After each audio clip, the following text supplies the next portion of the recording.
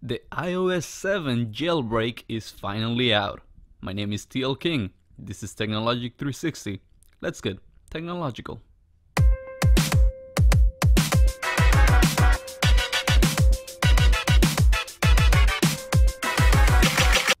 Alright, so before we get things started, make sure to go to the link. The link is down below.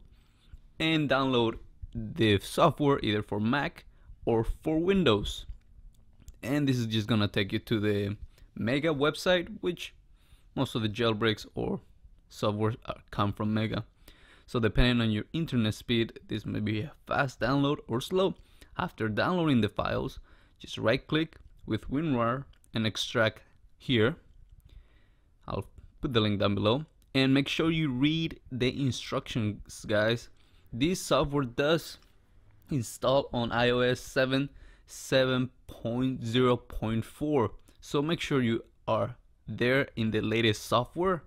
You don't want to have an old software and have problems. Just better to update it. And also, as always guys, make sure to back up, as softwares, as these processes do sometimes erase your music and everything. Make sure you go into general and make sure your password lock is off. So you should see it like this. When you turn it on, just slide it and that should be it. Make sure there's no password on, as that could cause some trouble and might lead to problems later on. So after doing so, make sure you connect your iPod and you're ready to go. So let's open this, run as administrator, wait until it reads the iPod and click jailbreak.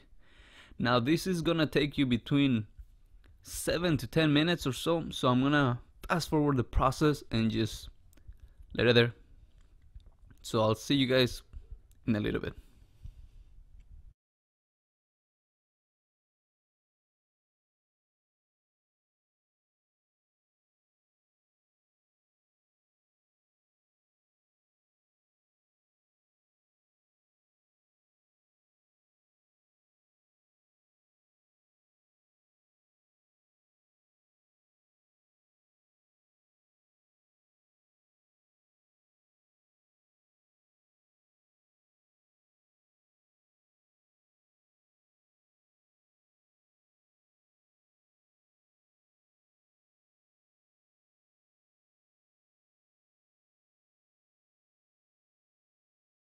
Alright, now it tells you to open your iPod. So as you see, throughout the process your iPod's gonna restart on and off. So make sure you swipe in, and let's go and find evasion. So just click that one time and it should restart again.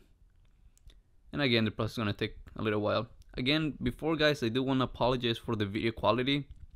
I did film it on my iPod. I am not in college, so I left my camera there. So sorry about that. Again, everything should be fine. Just follow the instructions and please don't touch anything on your iPod. No home button or power button. Just let it do its thing. Alright, here you're gonna see a little process. Again, this is gonna take a while guys, so don't worry if you guys see it take a while. So I'm speeding up the video right now. And again, sorry about the quality of the video.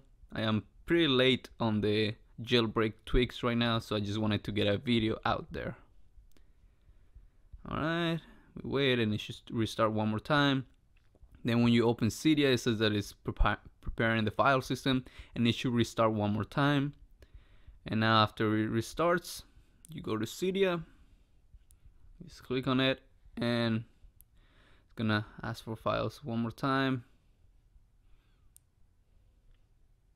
And then once you're in, just click user, or depending, maybe you're a developer. Just wait for install and it should start updating some packages. So we're just gonna wait on that.